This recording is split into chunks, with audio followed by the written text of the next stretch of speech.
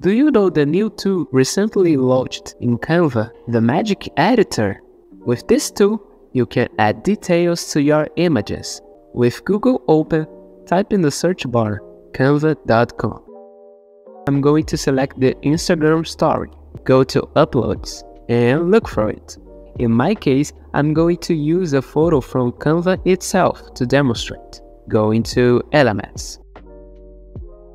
Extra tip. Click on the photo with the left mouse button to select it, and then use the right button. Set Image as background option to fill the entire area of your canvas.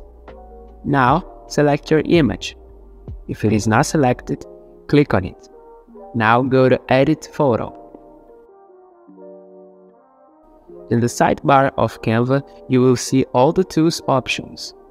There are other tools that use artificial intelligence, but today we will do the Magic Edition one. Click on it. The first step is to select the area that you're going to edit.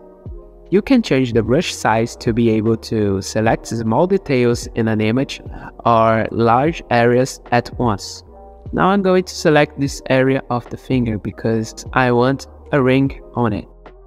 After selecting the desired area, click and continue. The second step is to describe what you want to generate. Use only a few words. Describe as simply and directly as possible. In my case, I simply typed ring. Now just click on Generate and wait for the result.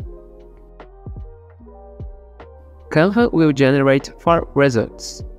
Please choose the one you prefer by clicking on them and looking at the result. If none of them were good, you can click on Generate New Results.